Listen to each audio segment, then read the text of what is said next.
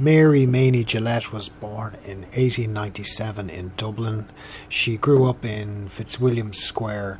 Her father was William Morgan Gillett. He was a barrister and a member of Parliament. Her aunt was Ava Gillett, and Ava was the first woman to graduate from Trinity College with a degree in medicine. And her grandfather was John Hewitt Gillett. He was the provost of Trinity College, a very well-known mathematician and academic.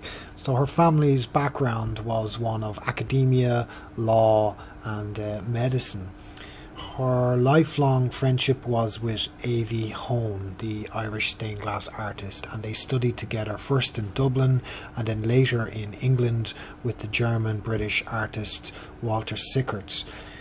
Mainie's work at this time was very contemporary. It was impressionistic. She did landscapes, figurative painting, and it wasn't until she went to Paris to study with the great Albert Glaze, the Cubist father, that her work took on the abstractions that we know her for.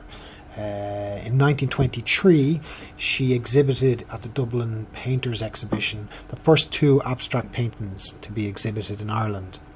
And lo and behold, they were slated, and the work was not liked. Nobody liked it. She was criticised in the press very, very heavily for daring to express this new found modern art. In particular, the Royal Hibernian Academy rejected her work consistently. The famous quote was from the Royal RHA was, "It's unholy and disgusting."